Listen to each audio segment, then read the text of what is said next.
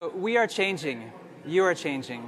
There are more and more of us every day. You're getting married less, you're divorcing more, you're living longer, and you're living more and more alone.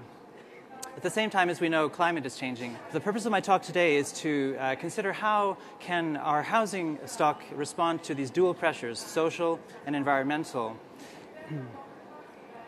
And how will architects respond? To start with, we need to adapt our housing stock to actual demographics, which are changing. And we need to make our cities viable, or keep them viable to attract young people and to take care of the increasing elderly. This is also to resist the increasing urban sprawl, which we know to be one of the main contributors to carbon emissions and to climate change.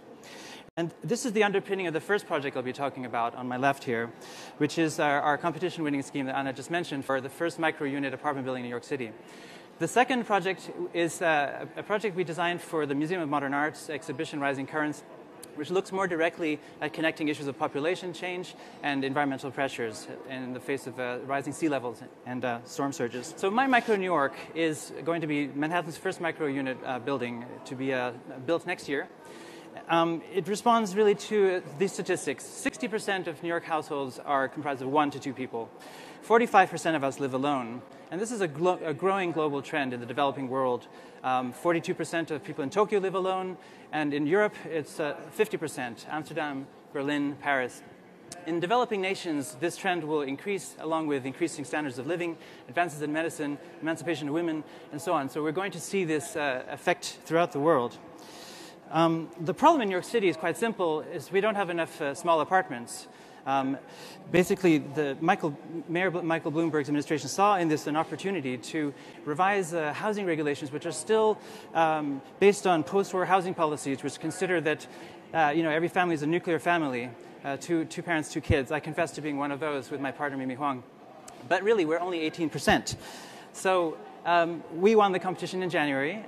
It's called My Micro New York, and our project looks like a microcosm of the New York skyline.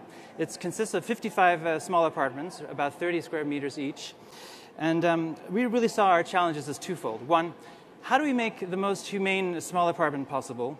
At 30 square meters, that's a real challenge. And the second one is, how do we provide a new identity for what's going to be a prototype for New York? And the first inclination we had is that it's not about the individual. It's not about expressing boxes of units. It's really about a variety of scales that people living in small apartments will have to engage in.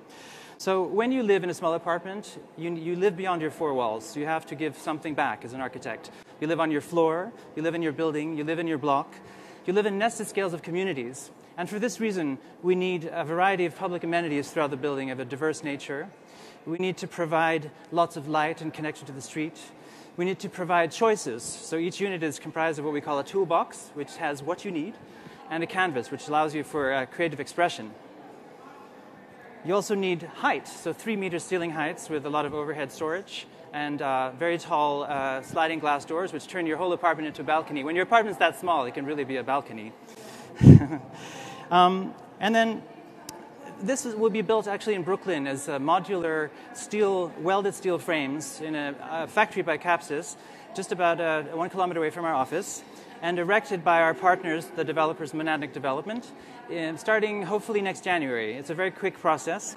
The design process is cut in half, but the fun part will just be a 3-week installation of units.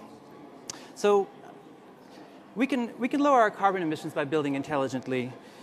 We can address climate change broadly as architects by making cities viable, but ultimately we still have to address the effects of climate change. And the dominant ones for us in New York, being a coastal city, of course, sea level rise and storm surges. Unfortunately, we always learn the hard way that environmental catastrophes address or affect a wide array of systems, eventually turning physical damage into social damage. And so therefore, the problems have to be stated in a complex enough way to deal with the complexity of the problem. So MoMA, the Museum of Modern Art, sort of clairvoyantly 2 years ago, held an exhibition called Rising Currents. This is a map of the flooding of Hurricane Sandy. It came within 1 block of our office in Architects, and yet even though we weren't flooded, we were affected in many, many ways. So I think the effects of disasters like this integrate a wide variety of financial, cultural, and social networks. But the Rising Currents show asked 5 of us, 5 offices, including ours, to imagine a future New York harbor that would be resilient to sea level rise and storm surges. And so we imagined actually that the harbor would be the center of a new regional metropolis that would like to get wet. And when we were assigned to look at the mouth of the harbor, you see Manhattan on the top. This is the first line of defense. This is where politicians want to put a big storm surge barrier. We told ourselves it's not a design problem. Architects are not big enough for that, really. It's, for us, a window onto a possible future in New York, which we imagined as a kind of a zoning manifesto. So the paradox is this. As sea level rise and storm surges affect our city and inundate up to 6 meters for a Category 3 hurricane, the paradox is that we are getting flooded with people, really. By 2030, we'll have 1 million new inhabitants, which is nothing compared to Bangalore, as we heard this morning, or Mumbai. But it does mean, if you use a funny arithmetic, that for every centimeter of sea level rise, we have 80,000 new people. So what can we do? We can't really run for the hills. We have to build.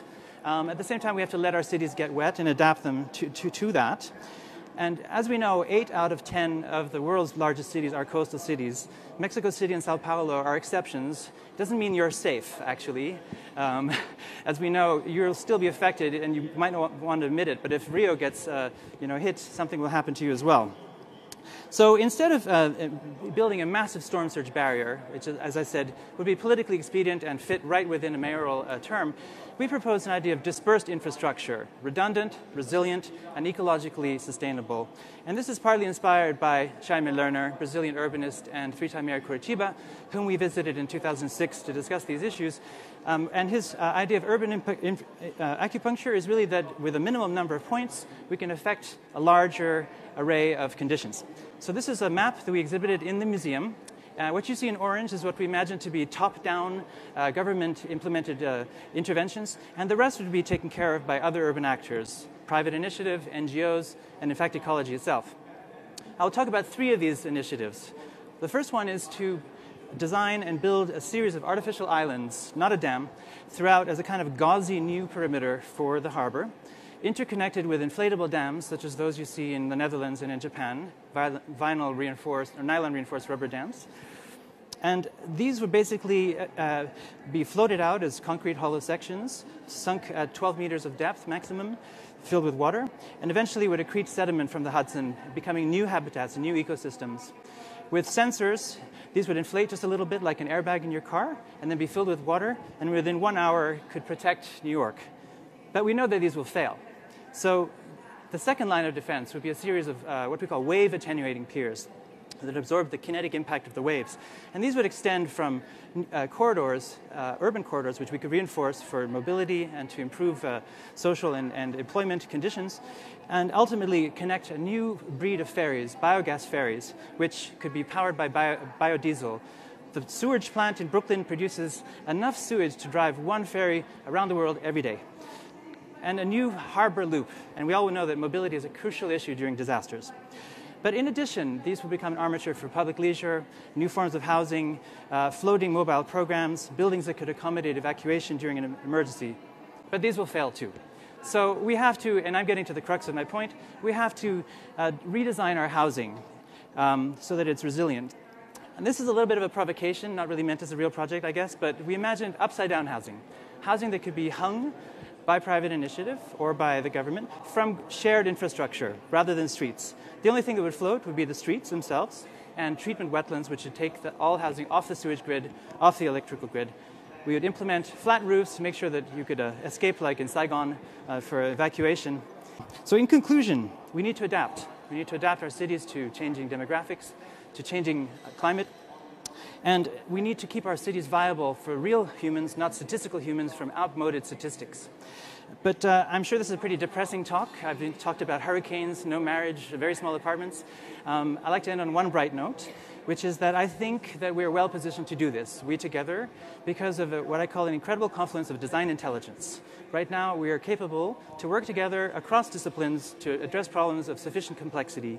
I think that as our problems become more and more complex, so does our thinking have to be. But with simple solutions, we must adapt. Thank you very much.